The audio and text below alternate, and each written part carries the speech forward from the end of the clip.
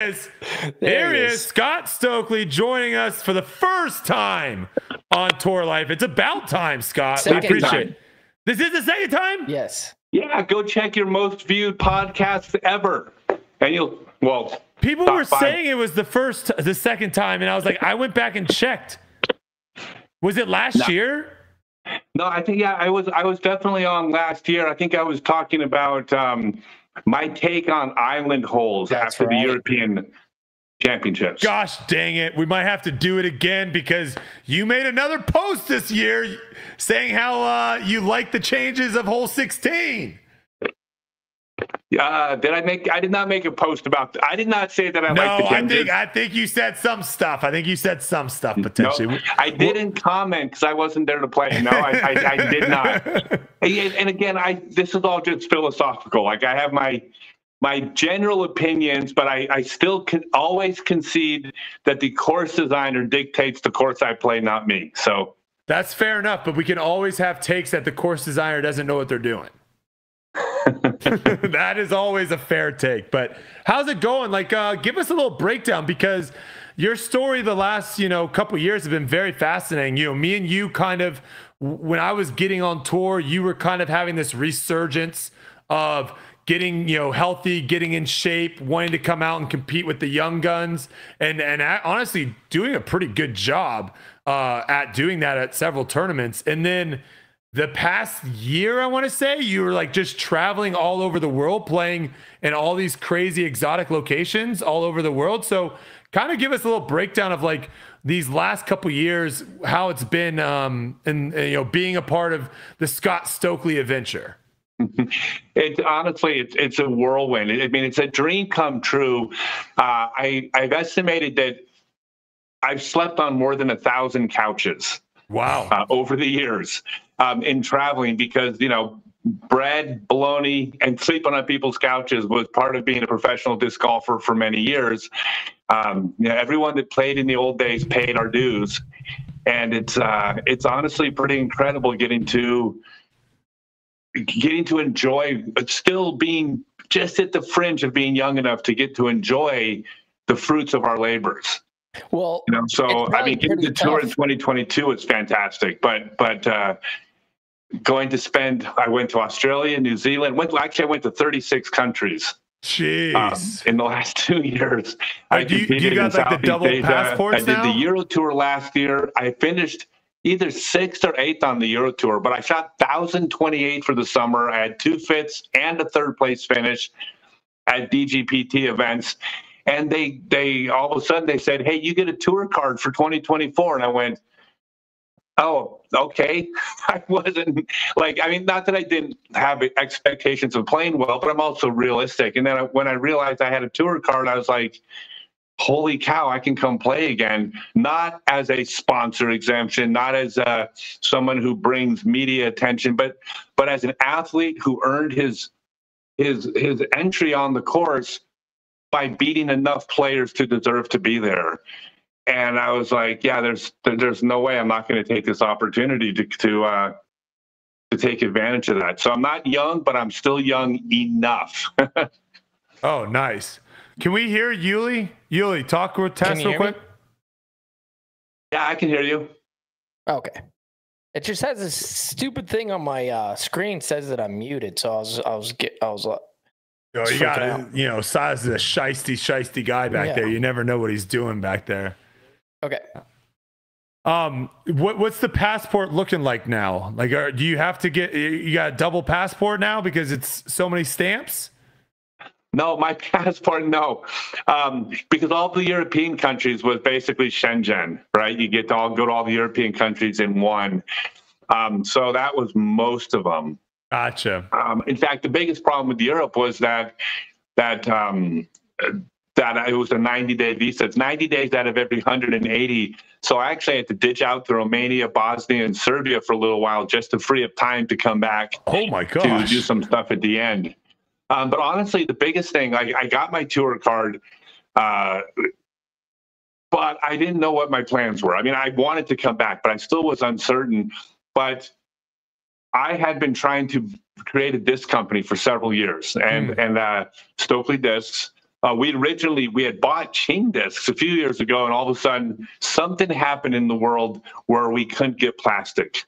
I don't want to get you demonetized, so let's just say I don't recall what happened, but we couldn't get plastic. So we owned chain and couldn't get plastic.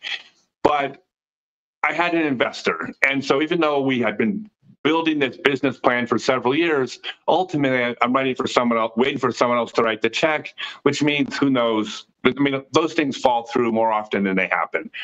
And so towards the end of the season in Europe, I got the phone call that said, hey, just so you know, we've ordered the machines, we've ordered the molds, the warehouse is being built, we got a production facility being created, this is happening. And I went, oh, so this is real. This is like a dream. It's the holy grail of for a disc golfer. And I was like, do you think I should come back to America? And he's like, yeah, I think you kind of need to be here to promote your disc line. But it doesn't mean I was going to go out and try to compete on the pro tour had I not earned my card. I could have gone and done other tournaments, promotions, clinics. There's a lot of different paths. But once I had my card, I was like, yeah, I'm definitely doing the tour because I belong. I certainly belong.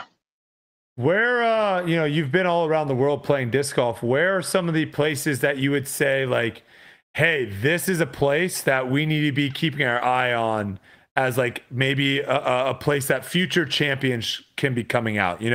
Clearly we're seeing that with Finland. We're seeing that Estonia. Yeah, let me just leave Scandinavia and the Nordic countries out because that's just such an obvious answer. Here's what I noticed, because I played my first round of disc golf in 1976 on the world's first course when there was only one course in the entire world. So I've literally watched the timeline of disc golf for almost 50 years. And everywhere I go in the world, basically every country I go to is somewhere along that timeline. So New Zealand is disc golf in the 90s. Australia is disc golf in the early 90s. The UK is disc golf in the 80s. But there's other countries where it's disc golf in 1977 where they have one course. So like every place is just on a different place of that timeline, but everyone's timeline is doing this. Like no country is like, oh, we used to have 7 courses, now we have 3. Like that story doesn't exist in the world. Everywhere is growing, but when you have one course and you have to explain to every single person in your city what is disc golf, it's hard to get course number 2. But if you're in Finland and you have 900 courses, pretty easy to get course 901. So they're all growing, but they're facing this different challenges. But honestly, I would say probably the hidden gem right now, and I'm looking forward to going there this year. My gut tells me the Philippines. The Philippines has some people over there that are doing some really hard work from love. And look, there's a person over there who's traveling around the country or has been on a bus with a bag full of golf discs and a portable basket going from school to school, introducing disc golf around the country. Wow. Not getting paid. She has a sponsor that covers bus fare and meals. So she was crashing at people's houses. All she's doing is teaching people about disc golf, and disc golf courses have slowly been popping up behind her. Oh, that's an amazing story. That is incredible. So I would say, I'm going to go ahead and say Philippines. They've got honestly like a pretty good history of ultimate frisbee too. Like they, from what I've gathered, like they love ultimate frisbee there as well. And throwing a frisbee, whether you're playing ultimate or you're playing disc golf, it's the same kind of love of the flight of the disc. So I think that is one thing that would really start escalating the disc golf pro tour a lot is, you see what it has done with having like a champion like Kristen and having her country kind of behind her. We've seen what it does when we have great players from Finland. I think when we start seeing other great players from around the world, I think all of a sudden it brings a lot of more eyeballs to the sport. It brings a lot more eyeballs instead of just having all the great players be here in the United States. When I went to Estonia for the first time, like mind blown. We get on a ferry in Helsinki. We get off in Tallinn in Estonia. And right as we're leaving the the customs area and everything for the ferry, there's a billboard, regular sized billboard. It says, "Welcome to Estonia, home of Kristen Tatar." That's wild. And I went, yeah, that's real. Hey, by the way, so to your point, by the way, just to go back, Colombia. Oh, Medellin, Colombia, they've held 2 freestyle world championships. They're huge on disc sports, disc golf just being one of their disc sports. But in South America, it's Colombia. I think it's 9 or 10 courses now, but they're running PDJ tournaments, but they have an active disc community as well. And our plan is to go into Colombia in December to go see what they're doing down there. I'm going to teach a bunch of classes in Bogota, Medellin, and one other city. and Medellin has some of the top women's players in the world in ultimate frisbee. So, yeah, I mean that would be. I mean, I would just love to see it. You know, like different cultures getting in and playing. I think it just adds to it. You see it in like literally every other sport, and so I think we're obviously far behind in the development. Compared to other sports, but eventually I think we'll get there. Like you said, from great works of these people that are going around to schools and teaching disc golf, doing what you're doing what a bunch of other charities are doing, where they're putting courses into these places, giving people the opportunity of getting to learn what disc golf really is. It's great to see. For sure. No, it's a beautiful thing, and it's happening everywhere. It's just it's not a matter of if. Like, disc golf's here to stay. We didn't know this was going to happen. Like in the 80s, we all thought this was going to be in the Olympics next year. We all thought this was going to be the next big thing, but we weren't sure that disc golf would exist in 5 years. We thought it would, but now it's like, okay, we're here to stay. It's a question of how big we get, but not a question of if we're going to be a global sport that's around forever. So there's a lot of security in that, at least in my mind. It's not going away. Yeah, it's definitely has like stabilized, I would say, over these last couple of years. It might has gone down a little bit just because that COVID boom was kind of wild, but I think we're in a pretty stable spot right now. So it's nice to see. Well, I tell you what, according to the stats, because there was such a jump during COVID, of course it plateaued a little bit, but attrition, like how many players stick around to the sport, that's pretty standard. Whether they started during COVID or 10 years ago, a certain percentage of people like it, a certain percentage of people keep playing it. So that's fairly predictable. There was such a boom during COVID that even now, as it has declined a tiny bit, if it keeps declining at this rate, it'll be 2028 before it declines to the point we would have gotten to had COVID not existed. Oh, interesting. So we are so far ahead of the curve that, like, we're way ahead of where we would have been. So the decline is more reflective of it's not as boomy like it used to be. It's still fine for sure. Yeah. Do you have any early stories of Yuli over here? Any stories? Maybe do you remember the first time that you and him kind of crossed paths on tour or anything like that? I'll tell you the funny, and it's a long story I won't rehash. It's a story of a practical joke I played on Germ, where he was frantically calling Yuli and going, like, what's going on? So Yuli reaches out to me and says, dude, what's going on? Germ's freaking out. And I told him exactly what we did to Jeremy. And I said, you're not going to tell him, will you? And Yuli's like, nope. So I didn't really know Yuli that well, but I knew well enough to know that this is 10 years ago. He got to take a shot at Big Germ, and he's like, I'm good with that. Always good for a good. So when I started joke. playing, Stokely had left for a while. So he had like a absent in the sport during the time that I kind of came up. And then towards the end of, like, what was it? When did you come back? 2020? At the end of 14. Yep. So 2014, right around there, Scott started coming back in. So we had a big stretch of where I had kind of started touring everywhere. But everywhere I went, there was always legends of Scott Stokely, and there always has been. So even though he was gone, he's been around. Yeah, I've always been told that you were the one that basically got the forehand. You got people to start throwing the forehand on tour. Yeah, so here the short of it is, like, I clearly didn't invent it. Players like Victor Malafronte and Ken Westerfield, they invented the sidearm, or they didn't even invent it. The Healy brothers back in the late 50s were reportedly throwing it on record. But I would say they were the first two players that you would say mastered it. They were experts at that throw. But it kind of fell out of favor, and it was really something where there were, back in the old days, there were some dominant sidearm throwers or backhand throwers, and at a very early age, I mean, like when I was a teenager, I was like, that's absurd. Like, why would you not spin the disc both directions? You're throwing the harder shot 50% of the time. Joe Orsino, my first coach, had something to do with that.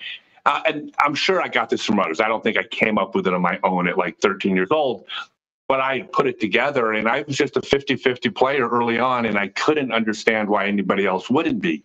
It just didn't make sense.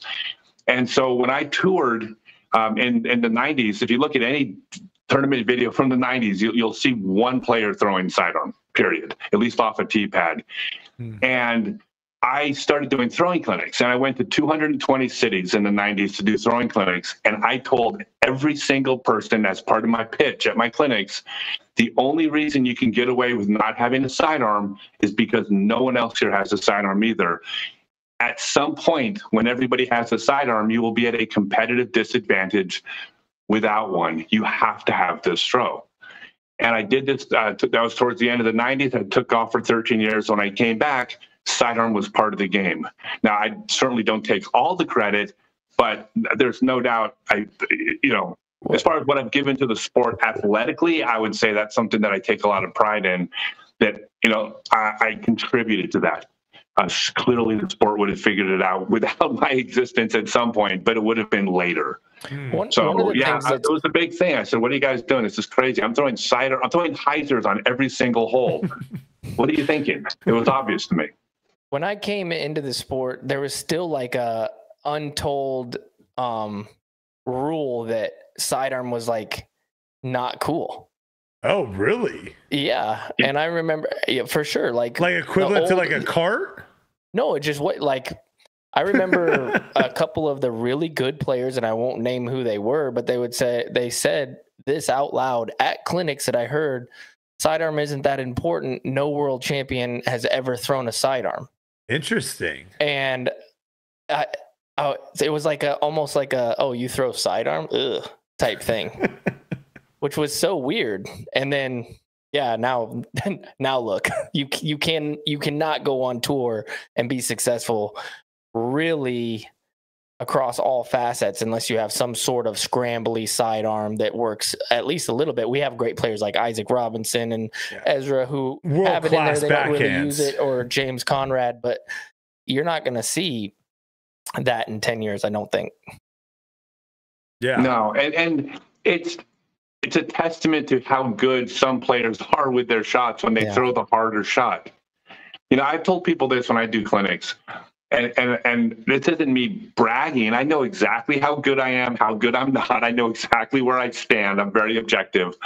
And I will tell people at 54 years old, there are holes that I will throw better with a sidearm than any player in the world can throw backhand. Because the mathematics of a disc fading the direction you want it to go, especially on a sharper turn, you cannot make a backhand do that. You can't physically make a backhand do every throw a sidearm can, and of course, vice versa. So I will gain strokes on a pure backhand player, no matter who they are. Now, if they out-putt me, out-finesse me, out-approach me, they beat me in the tournament, but I was better than them on those holes. That shouldn't happen. That should never. No 54-year-old should be better than the best in the world at anything. So it's just a loss if you don't have it. And eventually there won't be players without both. There's no doubt. So back when you were competing at your peak, like you took how many second place at the World Championships? Twice, and then how many final nines? Because that's what we call them back then. Yeah, I finished top 5 for 6 years in a row. Wow, 6 years in a row. So, and were all those Ken Climo's wins, or did a couple other people sneak? Yeah, it was always Ken. It was always Kenny. What do you think the closest you ever came, and what held you back then? Or was it just Ken Climo just won everything? Well, okay. So the short answer is, and I always like to quote Charles Barkley, because Charles Barkley's daughter once asked him, how come you never beat Michael Jordan? And Charles Barkley said, because he was better than me. Right? It's a simple answer. Like, there's no, he was better than all of us. Nobody could compete with him. Ken out-putted me. Ken out-finessed me. Ken had a better backhand short game than me. I had a better long game than Ken, and clearly I had a sidearm, right? But I could not make up the strokes I lost in those other areas. Like, my estimate has always been, because you got to remember, back then the courses were, I was gonna say, there wasn't a whole lot of drives. Yeah. It was approach and putt. And I say approach and putt because I could throw a approach disc on or a putter on nearly every course at a World Championships. Now, I threw farther than everybody else, but that doesn't mean they were actually driving holes. It means other players didn't throw as far as they needed to, or they could have thrown. So it was approach and putt, and that was the weakest part of my game. I was just never good at that. Well, I can't say I was never good. I finished second, but I always felt like that was my weakest part. So I felt like in a typical tournament is that I would lose a couple strokes to Ken putting. I would lose a couple strokes to Ken on my backhand finesse game, and then I would gain 2 or 3 strokes on the sidearm holes. But the 2 or 3 strokes was never enough to offset the 4 or 5 strokes I lost over here. Like, if I played a course that was 18 backhand short, 250-foot backhand hyzer holes, I lose to Ken by 5 strokes around, because he'd never miss those holes. But fortunately, there would be 1 or 2 long holes I'd make a stroke, and there'd be some sidearm holes I'd make a couple strokes. But, So he was better than us. That was it. So do you think, obviously course design has changed drastically from that. Do you like your chances obviously better if you could have, either pretty much picked up courses that we play on tour now and dropped them back in that era, and you guys now play, like, do you feel like you would be on a more of a fair playing field playing on courses that we play today back then?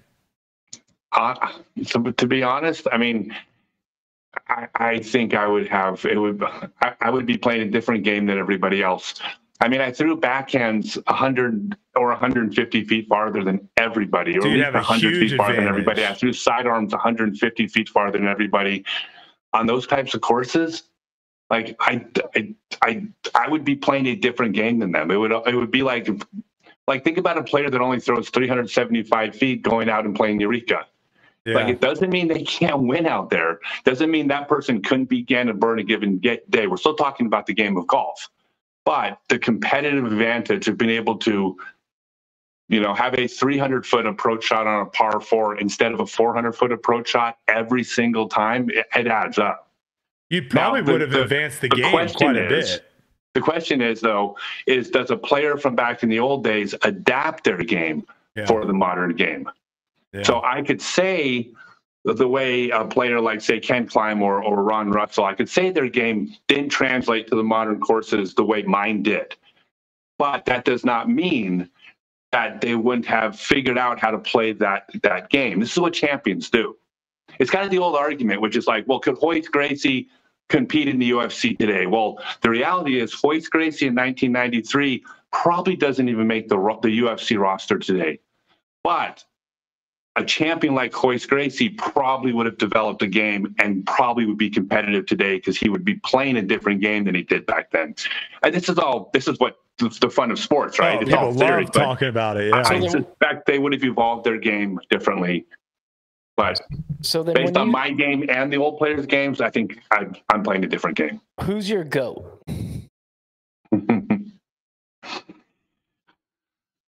Because you've seen them all.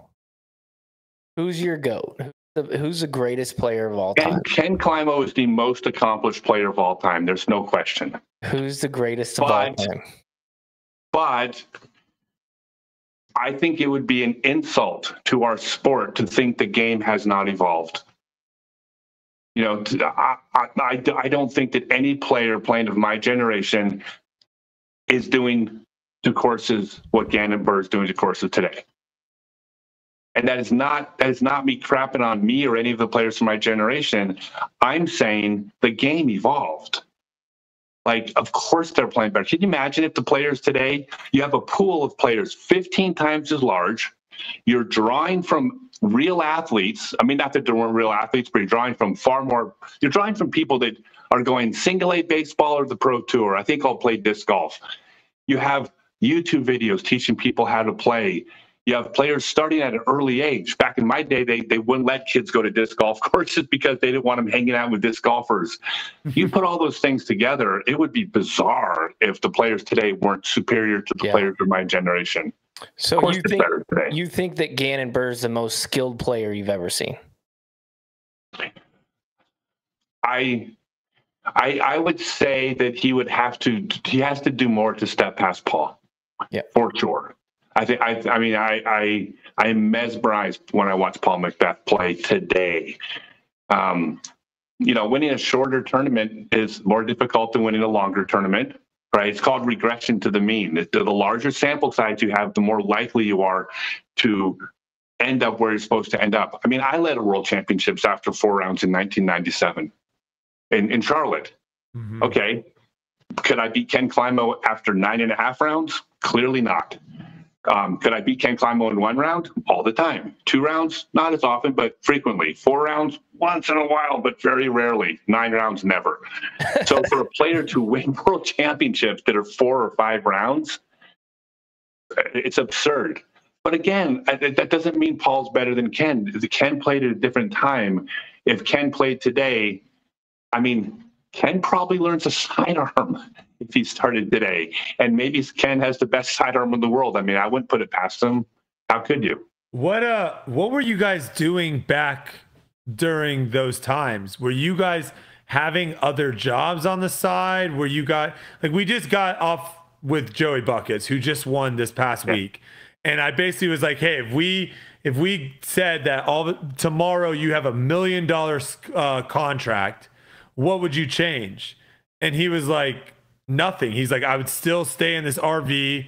I would still park in the parking lot at the tournament, and I would just play disc golf all the time. Like, were you guys able to do that back then? Were you able just to only think about disc golf and play disc golf and practice disc golf? So I wrote about this a lot, and this isn't just a plug, but my autobiography, Scott Stokely, Growing Up Disc Golf, I talk about this a lot. I was oops, hold on. Something just popped up on my screen. Oh, you're good. I was the 7th player to go on tour. And the thing that I did differently was I monetized my tour. I carried merchandise. I set up at Tournament Central. I started running clinics. I started running doubles events. So I actually was fine. I made money during the week, enough to be comfortable during the week. Now, comfortable doesn't mean staying at hotels. I wasn't that comfortable, but I could sit down at a restaurant and order the thing that looked good. I didn't have to necessarily pool my money after a while, but we started off doing that.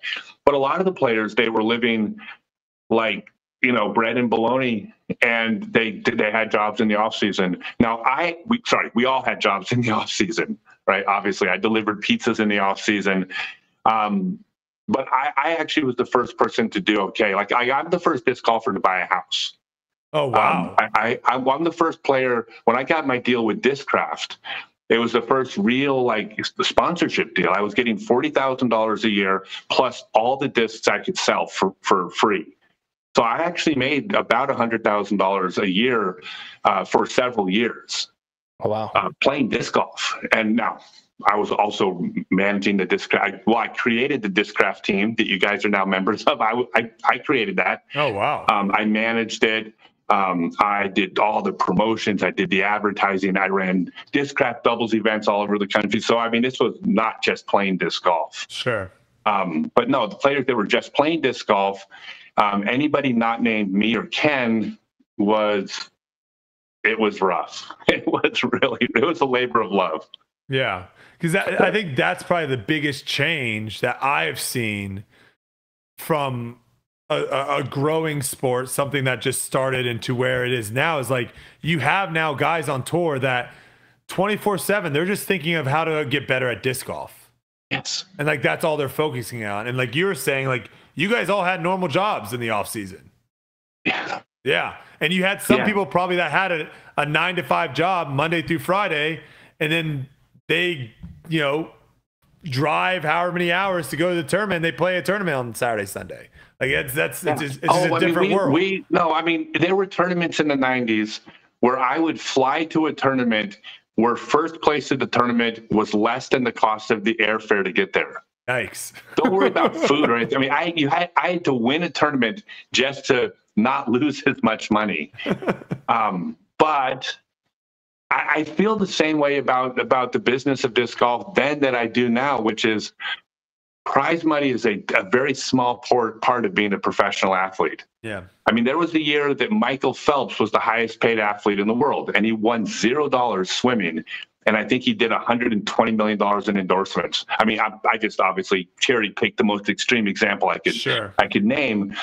But, you know, prize money is small. I mean, there's so many different ways. And like, it's going to sound like I'm just tooting my own horn, but I'm just being straight. I created most of the ways that players make money, everything from traveling private lessons to video lessons to running doubles events, or like the Trilogy Challenge. I created that. I merchandised at tournaments. I created all these ways of making money off my name and then my sponsors that I could make money off of, to a point where prize money was like on a good year, we made 10,000. Like I might make at the end of the year, I would make 8,000. Ken would make 12 or something like that. And then someone else would make 5 or 6. And you know, that by the time you figure out your expenses, we were playing for free for sure. Breaking even. but I made a pretty darn good living as a professional disc golfer. I just didn't make it in prize money. So you made, let's say you said $100,000 for a few years. What happened? Did you leave the tour? Did you fall out of love with disc golf, or was it just life? No. So there's so many rumors because I was having back problems. I was burned out. My daughter was born. And so when my daughter was born, I wanted to be home to raise her. My ex and I had split up, but we maintained a good relationship for many years. We co-raised her. I just wanted to be home with my daughter, and I couldn't be on tour. And this is the competitive part of me. I didn't want to go to tournaments and, you know, finish 6th place and be patted on the back and being told how good I used to be. Like that's just not exciting to me. Like I never cared if I won. I honestly never once got upset when I lost, as long as I was competing to win. Like I would seek tournaments out that Ken was out, knowing damn well he was probably going to beat me, but I'm competing to win. I didn't want to go to a tournament where I was like, oh, I hope I make the final 9 this weekend. That just doesn't move me. So I just decided that if I wasn't going to be playing to win, I didn't want to play at all, and I just stopped dead. Didn't play again for like 13 years. Jeez. Were you still like practicing, or you like literally just put the discs up for good? I got rid of all my discs. No, I didn't. When I stopped playing, I stopped. I completely dropped out of the sport. I stopped following it. The thing about when I tried to follow it, it would actually hurt me, because when I would want to be there. Well, first off, I didn't realize this till I stopped touring, but I had almost no friends in my hometown. All of my friends were my tour friends. And then all of a sudden I was like, did we lose them, Silas? Oh my God, I don't have any friends anymore. And that, you know, it was, that was kind of rough. So Silas? It actually hurt me to watch tournaments. The US Open overall championships actually came to Fort Collins. I went out to the event to watch it, and I left in tears. It just, I saw all my friends playing DDC. They're out doing field events, the people I love the most in the world. And I literally turned around, got back into my car because I just couldn't, I was crying. I was like, I was so sad. I never even said hi to them. So I couldn't like be in the world halfway. Now I did go to one tournament. My best friend said, do you want to go to the Colorado State Championships? We're going to dress like Shaun the Sheep. And I was like, what are you talking about? He's like, well, we're gonna cover our faces with cotton balls and go play the Colorado States. And I'm like, okay, I'm definitely in for that. But that was just kind of having fun. But other than that, no, I didn't play at all. Wow. And then what happened to where you were like, okay, time to jump back in? So I'll share the story. It's a little bit longer story. It is my favorite story in disc golf. So if you don't mind me sharing it. Yeah. So I was pretty successful for many years. I was running the internet businesses. I was creating businesses, selling businesses. I actually did quite well. But around 2011 or 12, the internet world kind of changed. Things got more difficult, and all of a sudden, next thing you know, I'm like, my house is being foreclosed on. I'm not making money. All my brilliant ideas turned out to be bad ideas. We started going through a divorce, and actually, I wound up deep in substance abuse. You know, I very innocently thought, hey, if I don't have to sleep, I could get more work done and save my business. And that quickly turns into, oh, I want to do this because I enjoy it. So it wasn't a very long period in my life, but it was a really dark period where I lost my house, went through a divorce. It was the worst. And at the time, I felt like the biggest loser on planet Earth. I mean, I lost my wife. I lost my home. My relationship with my daughter was incredibly strained. It was awful. So I happened to walk into Fly Green Disc Golf Store. Dave McCormick at Gateway said, hey, go talk. I reached out to Dave McCormick. Goes, we'll see if they want to carry my disc. Whatever. I walk into the store. This is God's honest true story. I walked in the door, and the first thing I saw was a poster of me on the wall. Wow. Now, you got to think about this. I'm standing at the front door of the store, the biggest loser on planet Earth. And then I walk in the door. There's a poster of me autographed on the wall. And two customers in the store both recognize me. They run up to me. The guy behind the counter goes, dude, Scott Stokely's here. He runs to the back of the store. I hear him yell, Scott Stokely's in the store. No, seriously. They all come out. One of the customers remembered a shot I threw at a tournament in 1995 that he witnessed. And he's telling his buddy all about this shot over this building. And then I'm signing autographs. And my honest thought, I'll never forget, my honest thought was, don't they realize what a piece of shit I am? Like, they don't even know that I'm a loser. Like, they want me to sign autographs. But at that moment, I didn't feel like a loser. I felt like Scott Stokely. And then I realized that's the world I needed to be a part of. I needed something where I felt like somebody, because it certainly wasn't working in the world I was in. So I decided at that moment that I was going to get off the drugs and re-enter disc golf. And I walked out the door of the store, and probably within an hour I was buying drugs again, because it doesn't work like that. But I had the idea in my head that I could get out of the situation I was in, but I had to do it. I had to get back into disc golf. I needed that. And so I did get off. I did actually quit the drugs a little bit later, but I had nothing going for me. And every single day I wanted to get high, just because that's the way it works. And I had nothing going for me.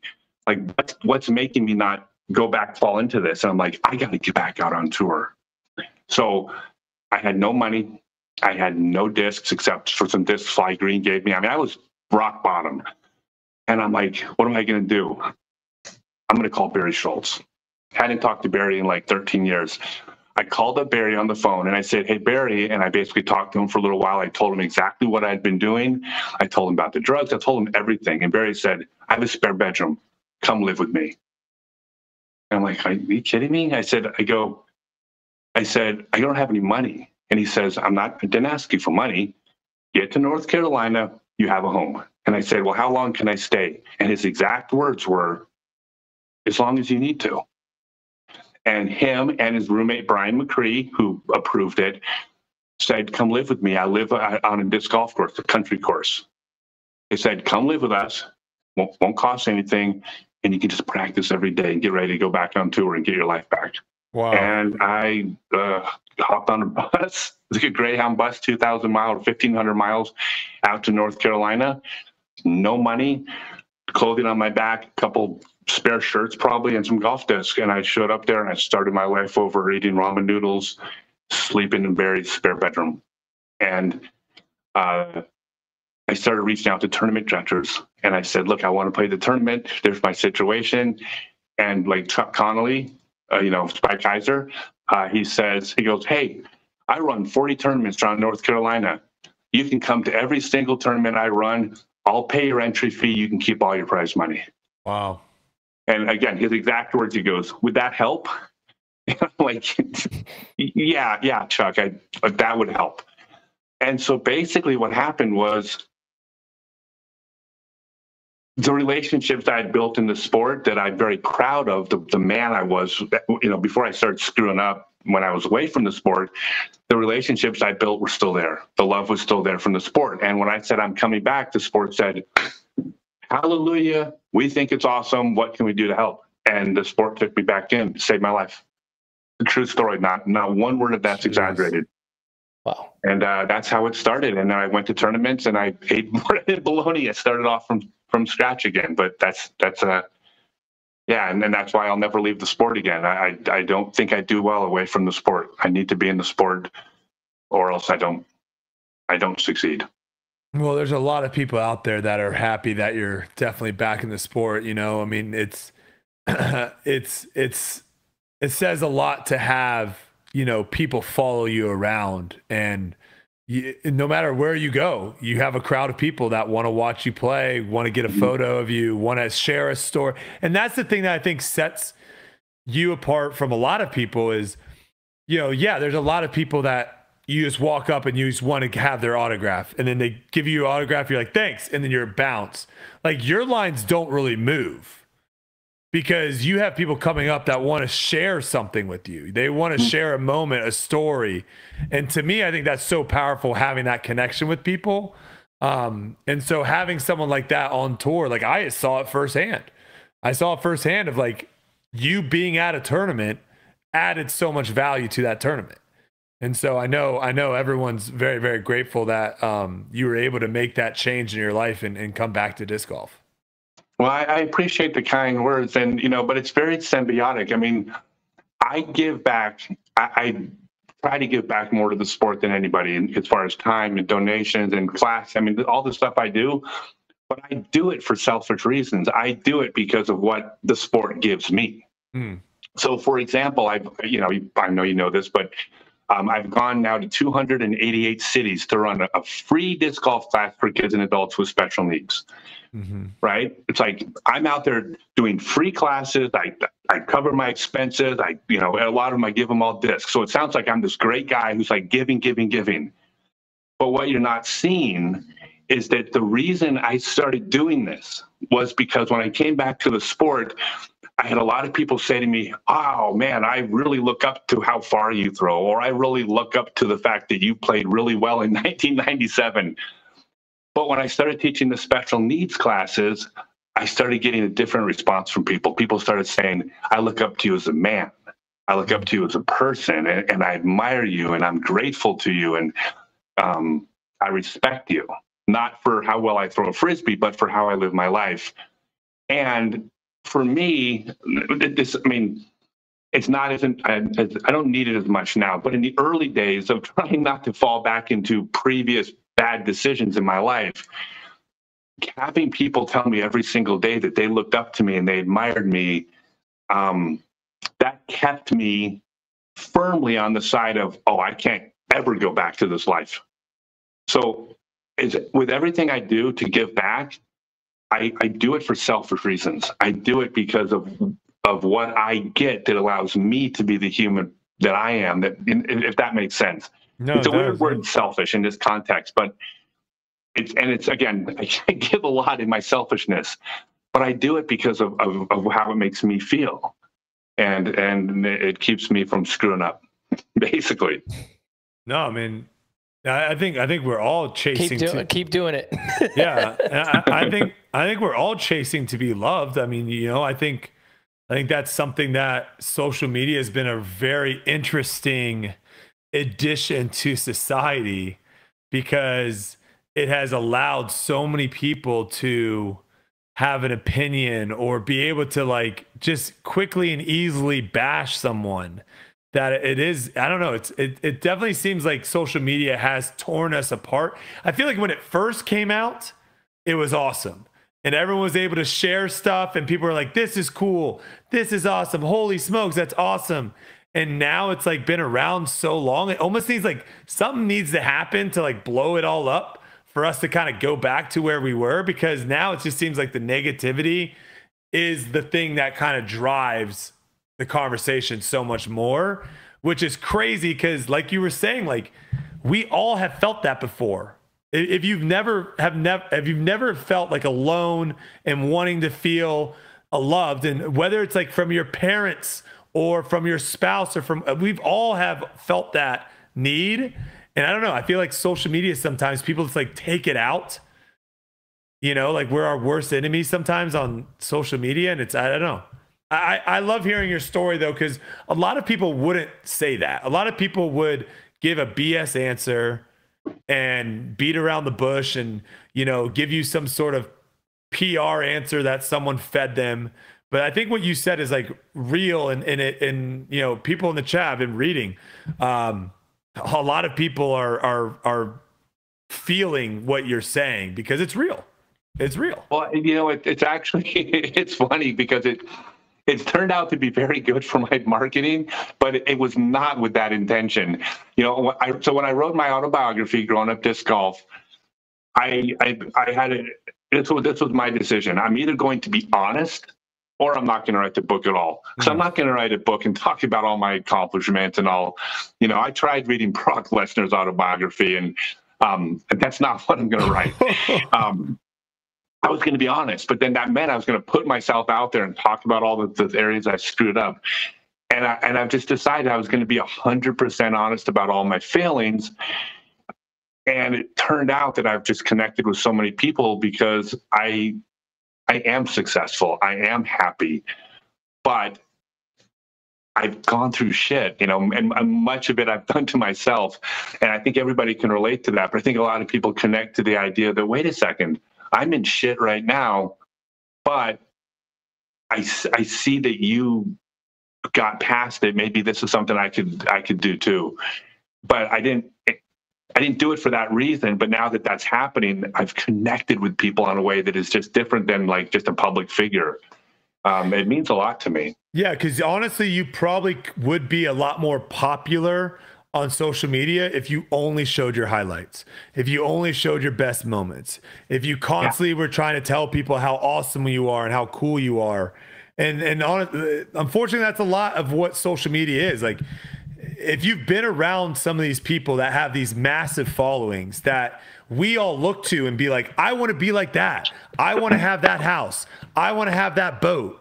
I want to have those vacations. But then when you actually meet these people in real life, like they're miserable, like they're not happy, but you would never know that from their social media. So a lot of us are like, we're chasing the wrong things. We're chasing something that has made this person miserable. And I don't know. To me, I love how raw you are and how you're just willing to say it like it is, without the worry of what people are going to think about you or the backlash or whatever it may be. I think there needs to be more people like that. There needs to be more people like that, because at the end of the day, I think we're setting up, especially kids, we're setting them up for failure by trying to show them something that isn't real. Mm-hmm. You know, like we all struggle. There's all things in our lives that we're all struggling with. It's not all roses and candies. I have a page, one of my pages, because I separate the disc golf world a little bit from the personal, but I have a page called Scott Stokely's Longest Drive. It's mostly Facebook, but that's where I talk about a lot of the non-disc golf stuff. And I even talked about things for like relationships and stuff. And it all comes from a place of like, I'm happy. I'm so happy, but it took so long to figure this stuff out. Like, God, if I'd only figured this out when I was younger. And so I try to share the things that I've learned along the way. And hey, maybe this is most people. Like, who knows anything when you're 20? Like, I thought I did, but I'm happier now than I've ever been. And I like sharing that. It makes me happy to share it. And then I got my group. Like, for example, on Scott Stokely .net/Discord on my Discord server. Every 2 weeks, I do a live stream with everybody on there where we talk about physical health, and then we talk about mental health. I have two different. Every 2 weeks, we just get together and talk about depression or happiness, and it's just an open forum where we talk about these things because it helps people, for sure. And I'll even go a step further. I don't know if I'm supposed to say this, but it helps men. I don't know how much help I give to I'm a man. I understand men, and I think I can communicate with men. I communicate with everybody, but I think a lot of men go, ooh, there's something there that maybe I'm not hearing other places, because a lot of men don't talk about stuff. Oh yeah, we hate it. We hate letting anyone know that things aren't going good in our life. That is for sure. We like to kind of bundle all that up. That's why, to me, like, Kelsey, my wife, has been such a lifesaver, because she is someone that I am not afraid to bring anything to. Whether it's a good thing or a bad thing, it's just someone that I can actually bounce my feelings off of. And I completely agree with you. Like, I don't know what it is, but like, growing up as guys, like, we never really talked about that. Like, everything always, if anyone ever brought up something that was like deep, we would always make fun of them, or like, do something to try to change the subject. Like, we never wanted to talk about deep stuff, but yeah, I mean, I don't know. I love it. I think I have this theory that for most guys, and I'm totally generalizing here, so don't clip this out and make me sound different than I am. It's a generalization, but I think a lot of men have the experience of opening up to their partners and having it used against them. Ooh. And when other men open up to groups of men, we crap all over them and we make fun of them. Yeah. However, when a man opens up to one man, his friend, it's okay. Like, when you're talking to your bro about depression or things that are going on in your life, one-on-one, men communicate really well with each other. It's just only that one-on-one thing that it seems to work. And so getting past that is the challenge, because men are open. We talk to other men as long as there's only one of them. I think maybe, I don't know if you guys have had that experience, but that's what I've seen in my life. Yeah, I mean, there's not that many times too that you're just like solo with one dude too. Like, I don't know, we kind of do a lot of things in packs, right? Or at least that's my experience, right? Yeah. But a lot of people do have that best friend that you're able to communicate with. You know what I mean? Like, that one person where you're like, hey man, I'm going through something, like blah blah blah. You want to hear it out, and you're right there. I feel like a one-on-one situation, we are good communicators, and we can hear that and be like, hey man, and give it to them straight too. Like, hey man, you're messing up, bro. You can't do that, But if there is a group there, then for sure we make fun of them. No, it's true. It is. No, yeah. And by the way, and you are right. And guys do give it straight. Yeah. Like, if I told my buddy one-on-one, I said, hey man, I'm starting to put on weight. I don't look really good. They're not offering me sympathy. They're going to be like, get off your lazy ass and go to the gym, dummy. Yeah. Like, we don't beat around the bush with each other, but that's what we need. But anyways. And by the way, Brody, you faced a ton of this when you came to the sport. I mean, there was so much stuff you had to. I mean, did it bother you when people? I mean, were you completely oblivious to the fact that people were rooting against you? Oh no, I definitely check comments, and I'm pretty active on social media, so I see everything. It's not my first rodeo though, which is very helpful. Okay. I probably have told this story once or twice before, but I have 8 different YouTube channels or whatever. So one of the YouTube channels back in the day where I would just post like vlogs, essentially. I had a friend that was extremely, extremely talented guitarist and singer. And I was like, you need to like this is back when like social media was just starting to kind of get traction. I was like, you need to like get your stuff out there. I was like, they sent me a video of them singing. I was like, I would love to post this on my YouTube channel so other people can see it. And maybe there's someone out there that would give you a platform or give you an opportunity to show your talents, right? I post it, It gets a couple thousand views, which was really good for me in the first couple hours. Tons of positive comments, tons of like, holy cow, this person's so good. And then all of a sudden there was like 1 or 2 negative comments. And then I get a text, take it down. And I was like, what? Take it down. And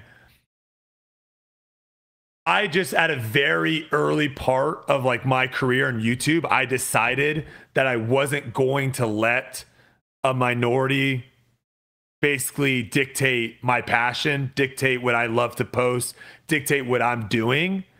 And it is a very difficult thing because like in my head right there, I was like, you have 98 people saying you're incredible. And there's only 2 people saying that you're trash. Like, but if you're not put in that spot, I can see how that is like a very like, holy crap, I got to get out of here. So I feel like if I hadn't gone through what I did with YouTube, gone through what I did with Ultimate Frisbee, and I was just thrown in the spot like I was in disc golf, I think I would have handled it a lot differently. It would have gotten to me for sure. But I'm at the stage in my life now where it's like these guys, most of these people have no idea who I am.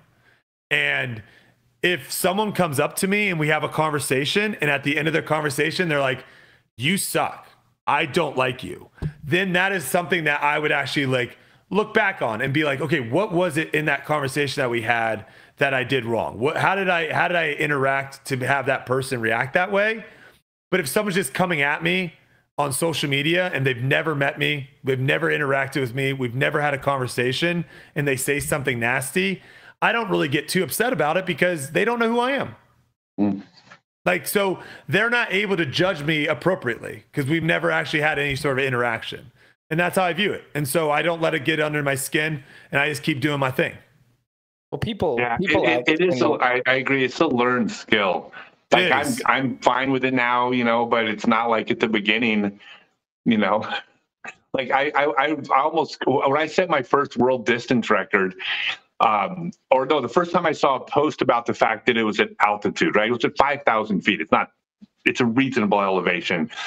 But the first time someone commented about that, I was devastated. I couldn't believe that. I mean, I was crushed by this. Meanwhile, everybody in the sport celebrating this accomplishment, and this one person that pointed out something that wasn't even inaccurate. I mean, they weren't even wrong. You know, I mean, but you can say the same thing with an extra 3 miles an hour wind, right? It's a variable. But yeah, I remember being crushed. Where now it's like I wouldn't feel that way. It would be like, but you have to learn it though. And when you're 18 years old and you're brand new to the tour, I could see how it would be a little bit hard, especially when you're new. You got it too when you joined Jomez. Oh yeah. People didn't like me for sure right away. But I don't know.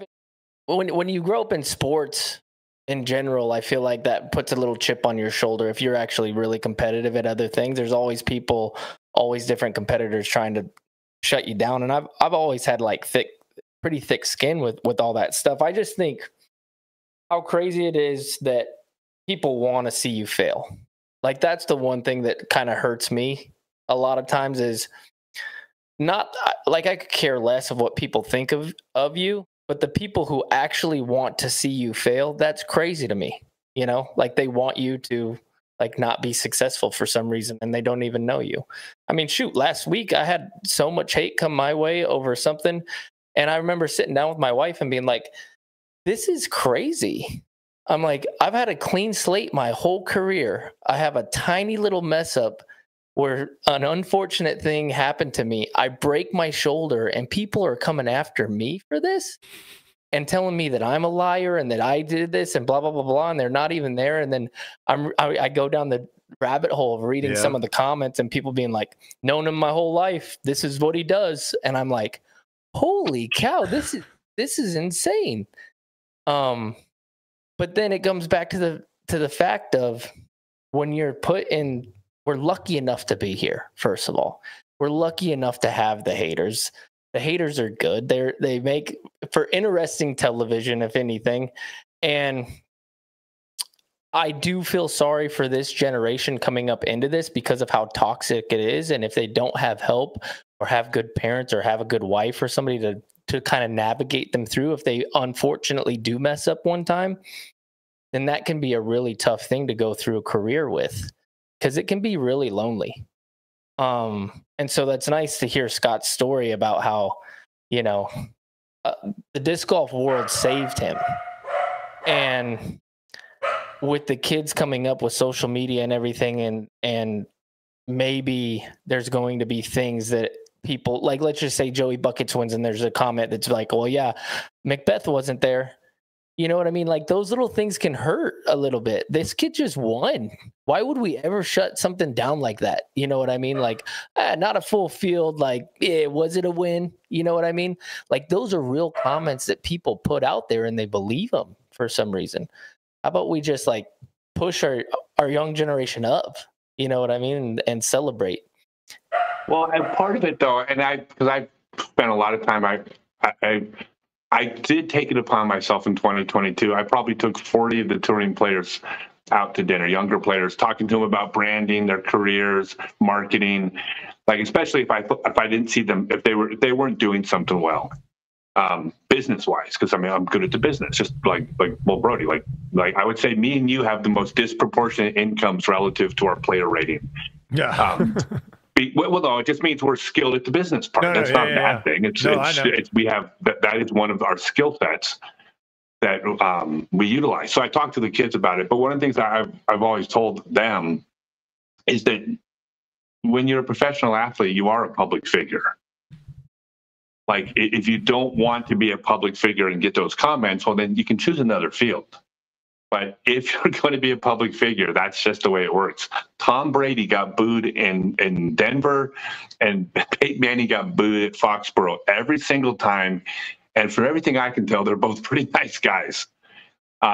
It's just they're public figures, and it's sports. So I accept that that's part of my job. It's part of the responsibility of being a public figure, is that some people aren't going to like me. I don't think it's hopefully not that many, but it's not zero for sure. What advice would you give to maybe some of the people on tour now that, you know, keep their social media very PR, their interviews are very just like bland. Like, there are a lot of people on tour that you don't really get any sort of like, after hearing that story, if no one knew who you were or knew that story before, and you go out and you play, I bet you're going to have a lot of people rooting for you, right? Because you connected to them with that story.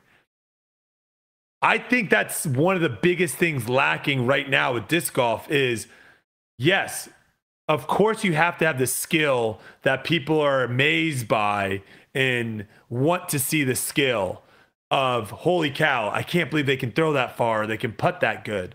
But another aspect is like, there is that personal element of like actually wanting to really root for someone and have that connection with the player. And when you just don't give anything in your interviews, and when you're not really coming on podcasts and talking, when you're not doing anything to really form that, it makes the I don't know, it makes the sport a little bit bland, in my opinion. So do you think players need to do that more often? For sure. So I've learned most of my marketing from professional wrestling. There you go. I'm an old school pro wrestling guy, but I look at pro wrestling as the most money made off a product that shouldn't be making anything through how they market and package their product. I think they're better at marketing than anyone in the world. I mean, they're as big as professional sports, and they're cosplaying, right? Yeah. And that's respectful. I pro wrestle, so I respectfully say this, right? They're going through a lot, but the way pro wrestling works is typically the most successful pro wrestlers at marketing themselves are pro wrestlers who play themselves with the volume turned up to 11. So anytime some booker gives a pro wrestler, tells them to play a character that's not them, in other words, they're completely fake, they suck at it. If you're not funny, don't make your character funny. But if you are a drunk redneck from Texas, go be Stone Cold Steve Austin. If you're an arrogant celebrity, go be The Rock. That work. Ric Flair is Ric Flair when the cameras aren't rolling. So I tell the players, it's basically the same thing. You don't have to go be the funniest person on social media if that's not your personality. Don't try to be the funny guy. But what is it about you that is you? Amplify and it. if it doesn't matter what it is. Take that thing that's you and then turn the volume up. So for me, for example, I love teaching. I love teaching disc golf.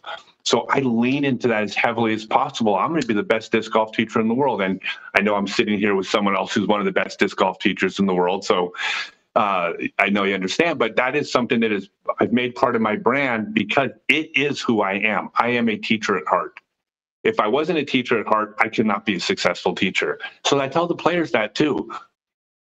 If the thing you have going for you, you don't like talking on camera, you don't feel like you're charismatic, you're totally an introvert, but you throw the disc a mile, that's fine. But you need to make a ton of social media content if you throw in the disc a mile and lean into that, because that is what you do.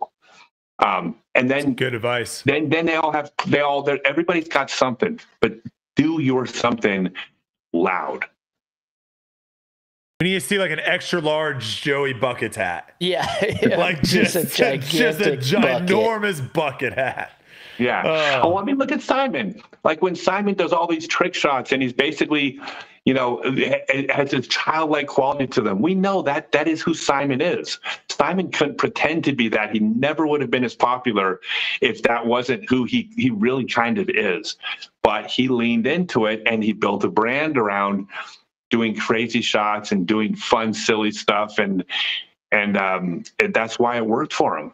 Now, Paul McBeth, it doesn't have the same personality. Paul McBeth was the greatest player in the world. So Paul McBeth leaned into the Paul McBeth brand. And the Paul McBeth brand was this larger than life status. But he turned the volume up on that. I really think that's what works. Yeah, there was some people that were getting very popular on YouTube, Vine, some of these other platforms. They would like make a video, for example, that was kind of out of character for them. And it got it got a lot of views and it got a lot of attention. And so then they would make another video like that. And they could make another video. And then all of a sudden, like when they try to make the videos that they used to make or that they want to make, all their fans are like, no, we want this. And so now all of a sudden, like you were saying, like, if you don't love that, if you don't love what you're doing there, or you're doing something that's completely not you, you're kind of like stuck in this bubble of where now you just have to be this character that isn't even who you are. And you're like locked in there. And so like that was always my advice to people of when they're like, hey, I want to get into social media. What should I do? It's like, find what you love and you're passionate about and do that. Because if you start doing other stuff because like, that's the thing is, as much as people want to come after this podcast, which people have in the past, there are certain things that me and Yuli do not care about. We do not really care about these silly stories, off the course, relationships, gossip, we don't really care about any of that stuff. So we don't really talk about it. But you know what gets a lot of views? That stuff. Like, look at one of our most popular views ever. It was Yuli having to defend himself of his story in Europe. Like that stuff gets views. We could easily talk about Natalie Ryan every week and post out stuff that's going to get views. But we hate that. And so like to me tonight, knowing that you're on the podcast, knowing that Joey Buckets is on the podcast, like I was excited to sit down and talk to you guys. And so like that's my biggest advice to everyone is literally do what you love and do what you're passionate. I think what you said is perfect. If you throw the disc really far and you suck at talking, don't talk. Just throw the disc really far and find cool things. Get a freaking get one of those flour, like the gallon flour bags, and hang it up and be like, and chuck the disc and blow that flour bag up in slow mo. Yes, exactly. And then just look at the camera and put your shades on and walk off. Like, don't talk. You suck at talking. That's fine. Like, yeah, I mean, 100%. Yeah, I think you can do it. I think my advice is something that I kind of live by. And if you start something, then do it 100% and don't stop. Don't stop. Don't quit. because it's the people who do it a little bit and they're like, okay, this looks glorious. It looks like it's easy.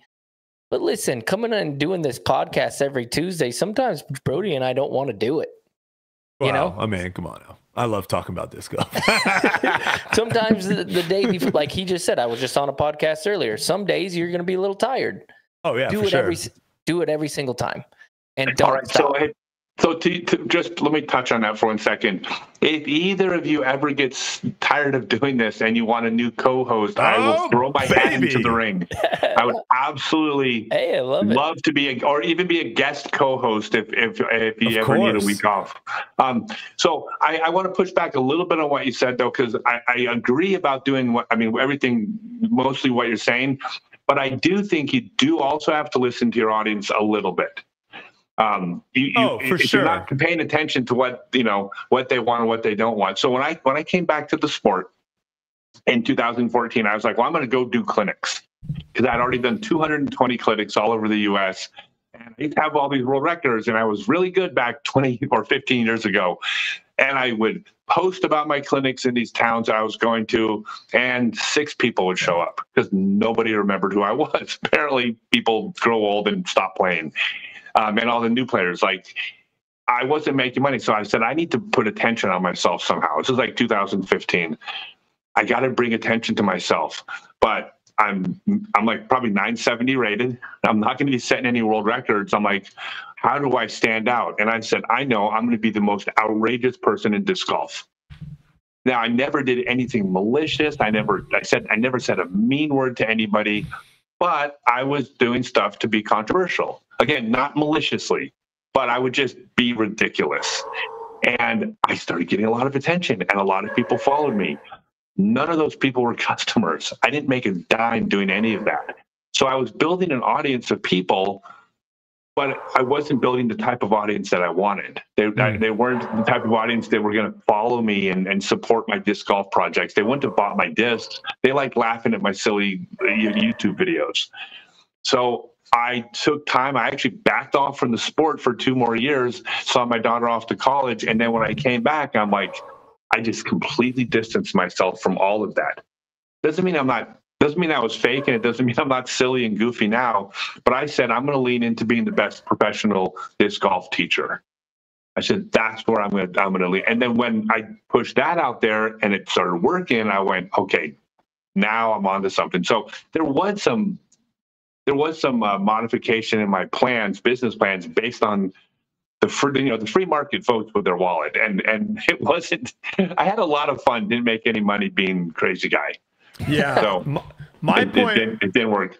Yeah. My point was more towards the, and again, everyone's driven differently, right? Like, is my mindset a little bit different now because I'm in a very financial stable position? Probably. I'm sure that has a little bit of a point, but I've never been super driven by trying to make more and more money. If you go and you kind of look at my career points and what I've changed and shifted, none of it was ever for money. If anything, a lot of the times I would change and shift, I would go into something that I was going to make considerably less money. I mean, heck, if anyone knows what Good is, Bro 5 was Good before Good existed, which is like now one of the top golf brands in the world.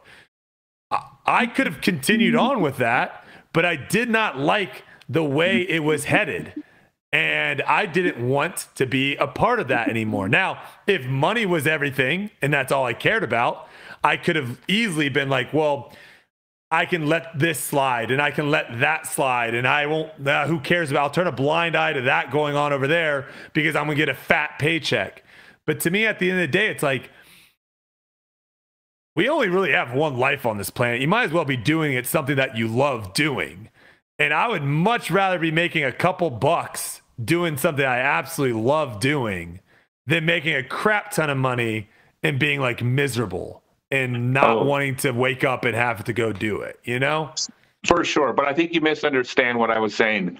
I think we agree. I think we both agree. I didn't reinvent my brand to make more money. I reinvented my brand to make any money. No. I think we both. I think we're both agreeing and just a different way. But yeah, no, you were basically saying like, hey, I'm down to try to figure out what to do to make money, and make you were a just living, yeah, you were just kind of dipping your toes, but you never went a path of where you're like, oh wow, now every single time I have to start a YouTube video, I have to go, hey guys, Scott Stokely. Like you weren't putting on some weird thing of where people would meet you in person and be like, dude, what the heck? Like, who are you? Like, this is not who you were. So that's all I'm saying is a lot of people, I think, put this persona on or change who they are as a person. And then all of a sudden they get stuck because that's what brings them money. And if you're like an actor, I mean, sure, whatever. But a lot of times people, people act. No, people, yeah, you're right. People connect. They definitely connect to who they are. Yeah. So I don't know. This was been a great interview though, Yuli. This was phenomenal. I guess well, do you have any new pet peeves, I guess? It's been a while. Anything popping off? No, so I actually got here. I'm going to announce it. I'll announce something here. This is just an idea I had. So one of the pet peeves I always have is I don't like when I walk out the front door of my hotel and I have to walk through a cloud of cigarette smoke. Ooh. Now, before you think I'm being judgy, because I've openly talked about doing far worse than that in my life, I used to smoke cigarettes up until about 24 years ago. And actually quitting cigarettes was harder than quitting any other drug. That was the hardest drug to quit. Wow. Hands down. How'd you do it? Did you do like a patch or gum? I did. So anything? what I did is I did the patches. I would never have been able to do it without the patches. I had tried before, it never worked. I did the patches, which gave me enough to barely make it through the day, and then you taper off.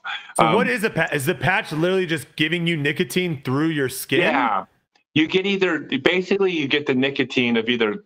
It's like 7, 14, or 21 milligrams, which is like 7, 14, or 21 cigarettes. So like a full patch is like a pack a day. Oh, so you get the same amount of drug that you would get off a pack of cigarettes that day, but it's steady throughout the day. What you don't get is the habit of the action of smoking. Doing it. Okay. Okay. So let me back up. So the thing about smoking is people who smoke, and myself included when I smoked, there's an illusion that cigarettes make you feel good. And they don't make you feel good. What happens is that when you're withdrawing from cigarettes, your brain stops releasing dopamine and norepinephrine and what basically your brain is chemical deficit. So when you smoke, you get to baseline. So basically, if you were a smoker, Brody, when you are jonesing for a cigarette and have a cigarette, you don't feel good. You feel the way you do right this minute. You just stop feeling bad. So the nicotine patch basically takes that edge away from you. So you never have that, oh my God, I feel awful. That's what the patches do. So I just announced like literally 2 hours ago on my Facebook page on August 29th this year to celebrate my birthday. I thought, hey, how about if all my smoking friends out there, how about if we do a big international smoke out? And if you want to quit smoking, let's all quit smoking. Now, I don't smoke anymore, but I said, all my smokers, let's all quit smoking on August 29th. And we'll root each other on and hold each other accountable. And my idea is that if we do that, some of the people, like whenever you quit, it works for some people and doesn't for others, but it won't be zero. So my pet peeve of being annoyed by smokers, I was reminded of that this morning when I walked out of my hotel into a cloud of smoke, and that's where I got the idea of doing a smoke out on August 29th of this year. So if you go to my Facebook page, I'm going to start posting all about how, and by the way, I'm not telling anybody what to do. So I'm not telling you need to quit smoking. If you want to smoke, smoke. But if you want to quit, August 29th on my birthday, we're going to do a big smoke out, or we're going to root each other on and see if some of us can break the habit. Love that. Can I tell you why I don't like smokers? Why? Because when we go play bingo, there's a room for the smokers that's like separate, They always freaking win. They always it's always someone in smoking, because we play on these like little iPads, so you can play with like 100 cards, right? And you just have a ton of cards going. And when you're one away, it makes a little noise. So then everyone's like, and you're looking to see who's one away, and you're watching them to see.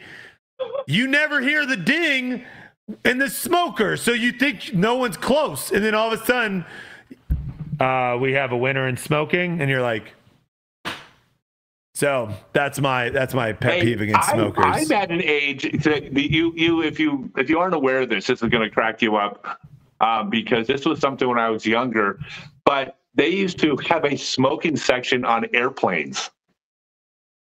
So like the back 5 rows were where the smokers where you were allowed to smoke. But back in the 70s, probably 60% of people smoked. So 60% of the people on the plane throughout the flight would wind up in the back 5 rows, huddled together, smoking at the back of a commercial airliner. Did they have it like blocked off? No, they just had a vent. I was gonna say, do people not know how smoke dissipates through the air, or they're just assuming all of it went in the vent? No. I mean, there was a vent, but look, when 60% of people smoke and 60% of people have clothing that smells like they've been smoking, you don't really notice the smell of smoke because the airplane smells like an ashtray. But it doesn't even smell like an ashtray; it smells like an airplane because all airplanes smell like that. Yeah. Wait, so people just had like lighters on a plane? Back then? Yes. Jeez. There wasn't even security back then. You would just walk onto a plane. I'm not kidding. Walk straight on. You go on a hey, can I tell you just a complete aside story? Go for it. You want to hear just a bizarre story not related to anything except airlines? So I'm adopted, and I've known in my whole life that I was adopted. And a couple of years ago, I did the 23andMe thing, and then it turns out I found a brother that I never knew I had, who I've now met a couple times and spent time with, and so it was really neat. But usually when people find their birth family records, it's usually like, oh yeah, my family lived on a farm in Iowa for 4 generations, and like that's it, right? Well, my birth dad. It's my dad and my grandpa. My birth grandpa spent 1.5 years in the federal penitentiary for a $7 million fraudulent airline ticket scam, which is like $25 million. So apparently my grandpa was printing fake airline tickets and selling them all over the country and went to the penitentiary. And I'm like, that is such a way cooler story than like, my grandpa had a farm in Iowa. Oh, because back then you would just like flash your ticket. There was no scanning. It was printed. There was no internet or anything. But look, back then when you bought a plane ticket, the credit card, it wasn't connected to a bank. You took a credit card, you put on a piece of thing with a carbon paper underneath, you slid this thing over the card, which imprinted the card on the piece of paper. Oh, I've seen that, yeah. Every day the airline company would mail a stack of these to like American Express, who would then itemize them and send them to banks, and like 4 weeks later they'd get their money for them. I mean, that's the way the world worked. So yeah, so the idea of having an airline ticket that just had your name printed on it was not, I mean, it clearly was working. They got busted for like $7 million worth of them. Oh my gosh, that is crazy. No, by the way, it's probably the strangest topic ever talked about on the Tour Life podcast. But no, I love a good scandal. There was someone in John Rahm's neighborhood that just got swatted a massive scam. I think it was some sort of like cell phone scam of where it was like in the billions of dollars that they were like scamming people out of money. And there was like some raid that went down in his house in this like beautiful neighborhood of where everyone just thought this guy was a well-off dude. And it turned out he was just a huge con artist for years. And he finally got caught. I love myself a good con artist story. I love it. That's crazy. You got a good con artist? Definitely. I mean, a person that tries to steal the Mona Lisa is a far more interesting story than a person who holds up a 7-Eleven. I also have my Twitter hacked. I would love to talk to whoever hacked my Twitter. I think that would be a great interview on the podcast too. Trying to sell. So open invite to the Twitter hack. Yeah, try. Please let me know how many MacBooks. Guys, if you ever want a day off and want to co-host, I would absolutely. Well, Yuli's about to be a dad, so there's a good chance that Yuli might. Chance that Yuli next week might be out. So if you want to jump on the World's preview, you might be a great person to have on it because I think we're probably going to try. I'll probably be in. Well, I'll definitely be in. Silas, we'll probably be set up at the new place, right? For the pod? Yeah, so we'll probably have some guests come on, and having you as a co-host would be awesome. I would love that. I've always gotten along great with you, Brody. It was funny because before we ever met, the internet decided we were mortal enemies. No, they need a good story. They need a good rival story. But it was a good story. And to me, if that made people tune in and watch, fantastic. Yeah. Of course. So I thought it was a great story. It was really fun, and I think that the sport. I think more of that would be better than less. Yeah, no, if people definitely like kind of win a little bit in on it as well. All right, Yuli, you hit him with the last question. Out of the guys on tour right now, who do you look at? Is there anybody new that you look at their game and you're like, I want that? That's really nice. Oh God. Oh my God, it's so. God, I don't want to just give a soft answer and say like every single 15-year-old on tour is good, except they all are. I think that, and this is okay. This is a top 20 player, but I think Cole Redolin is one of the players that could be a number one player in the world. I'm going to say.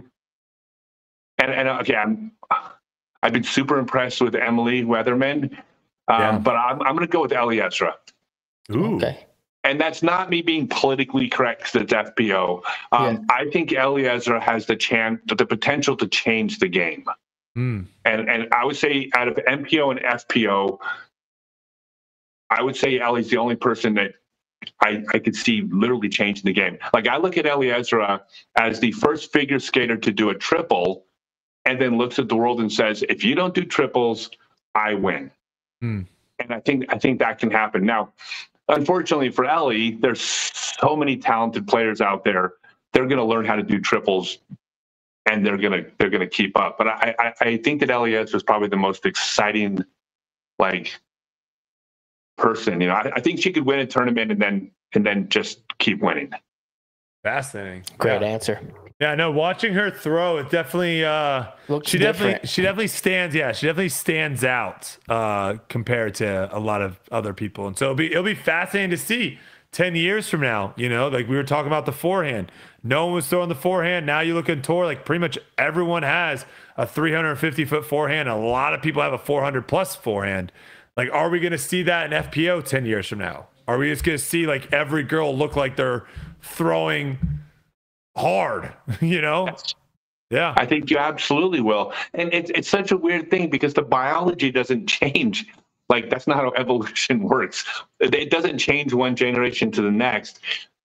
And I think the technique in the FPO is very, very good. But there's something about somebody doing something that just makes everyone else go, oh, I can't do that. And once they realize they can do it, everyone's ceiling gets higher. Yeah. I think Eliezra is going to bring the entire field up behind her. I also really like her as a person. I've gotten to know her, and I'm every time I see her, I'm like, I'm your biggest fan because I kind of am. But yeah, I think Ellie and then God, there's an MPO. Who knows? They're all great.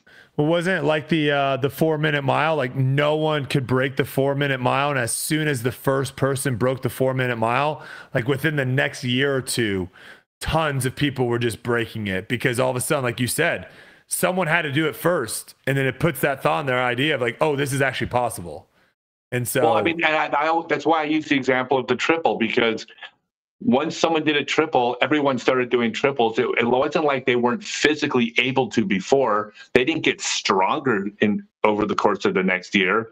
Just someone did it, and they're like, oh, okay, I guess I can do that. And all of a sudden they can. I mean, one of the biggest things you can see that it is like motocross or BMXing or the skateboarding. Backflips. Like a backflip, backflip happened, and now it's like, how about we do 7 of them? Yeah, Like we could do crazy. 7. Yeah, you remember when Tony Hawk did the 900? Like I remember watching that and being like, that is insane. And now people are basically doing tricks on top of the 900. Like well, they just had that kid who was like, what was he, 6 years old or 9 years old or something, just doing 900? He just landed 900. Yeah, it's just it's crazy. It is definitely crazy. Yeah.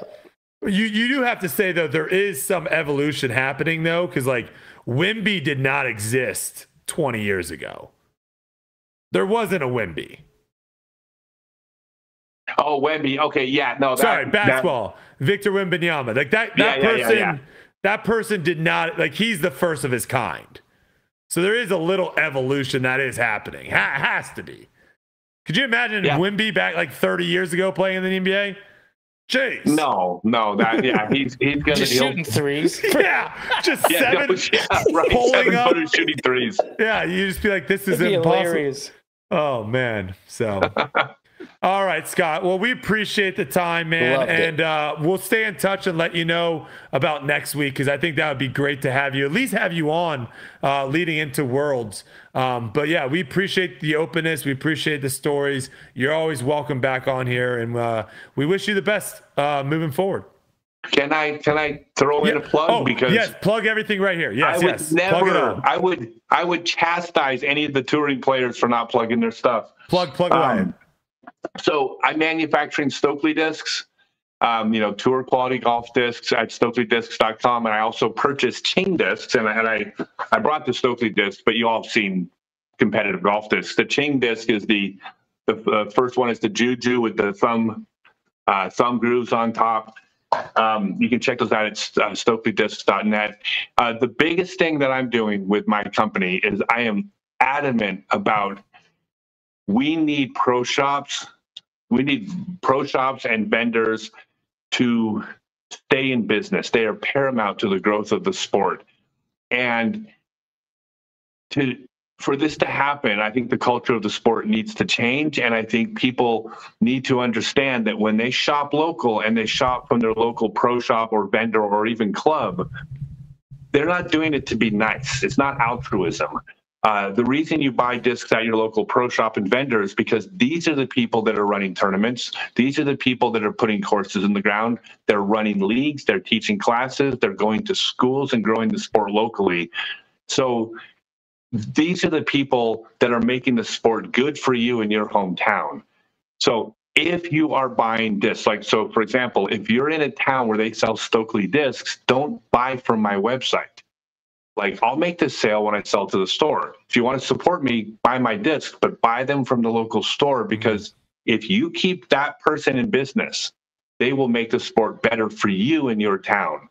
And that's the biggest thing I'm trying to push is support local vendors and local retailers, because look, every manufacturer in the sport, down to Discraft, and I mean they've all done so many great things to grow the sport. I'm not taking away from anything any of these manufacturers have done. They've donated millions of dollars, and we wouldn't be where we were without them.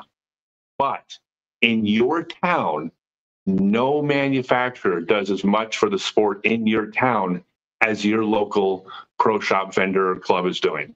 So support those local businesses in your town. It's in your best interest. And then ultimately, it's in the best interest of disc golf, because they're growing the sport locally, which is what's growing the sport globally. So support local.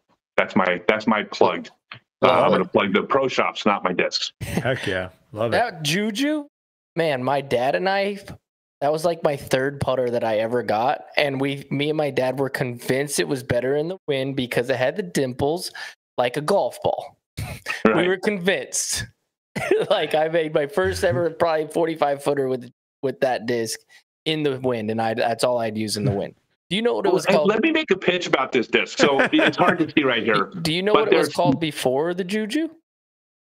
Before it was called the Juju, it was called the Mojo.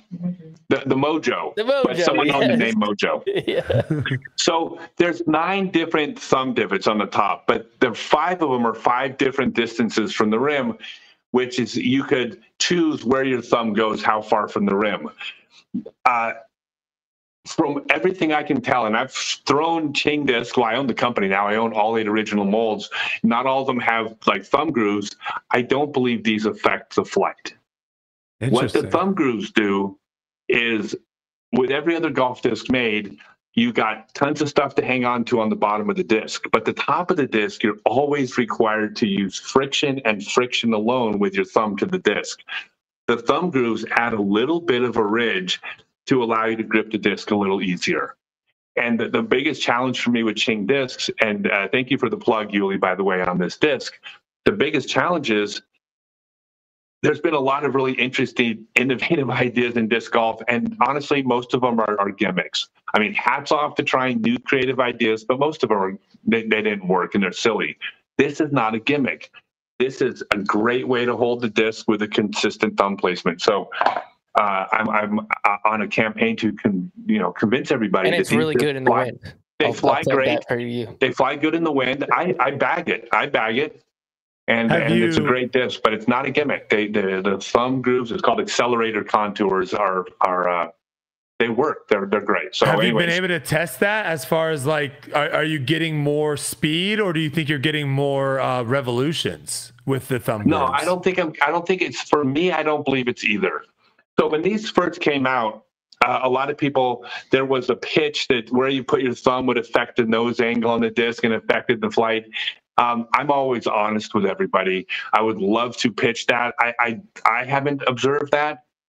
Here's what I've observed is that when I throw this disc with my thumb in the 5 different spots, I get more wobble with my thumb in certain spots than others, which tells me there's a specific place my thumb should go. And I think most of us realize this because most of us place our thumb in a certain spot every time we throw our putter or our drivers. But this actually, basically quantifies exactly where that spot is. So I know which spot to put my thumb to get the cleanest release. But in the middle of the summer when it's hot and my hands are sweaty, this just allows me to grip the disc. And then the flight of the disc is that, Brody, you would love this disc. I know you have obligations to a company, but this disc flies a little bit like an Ultrastar.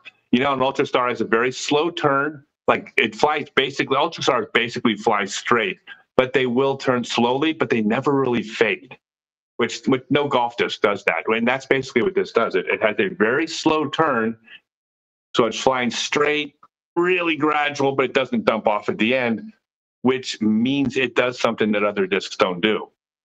Again, it's not a gimmick. I love myself a no fade disc. I'm not gonna lie, I love myself a no fade disc. The Sky Streak is kind of like that. They just lost the mold. So yeah, frisbees were, and by the way, and the glitch. We added the glitch to that category. Glitch doesn't fade. Glitch does something. No golf disc flies like a glitch, but glitches are smaller and lighter. This is actually, you can throw this at a golf weight. So fascinating. All right. Well, thanks, you man. so much, Scott. I appreciate it. Thank you. And we'll stay in touch about next week, brother. Yeah, I would love that. I'm going to be, I do a full day seminar in Columbus tomorrow, and then I'm heading straight to Virginia to get ready for Worlds. So and you'll be there too in person. All right, perfect. So we might actually just have you in the studio as well. That's awesome. Hey, you guys, it's always an honor. Congratulations on your continued success with the show. You guys are both my friends. It's always great to talk to you. Thanks, guys. Thanks, Appreciate Scott. it, brother.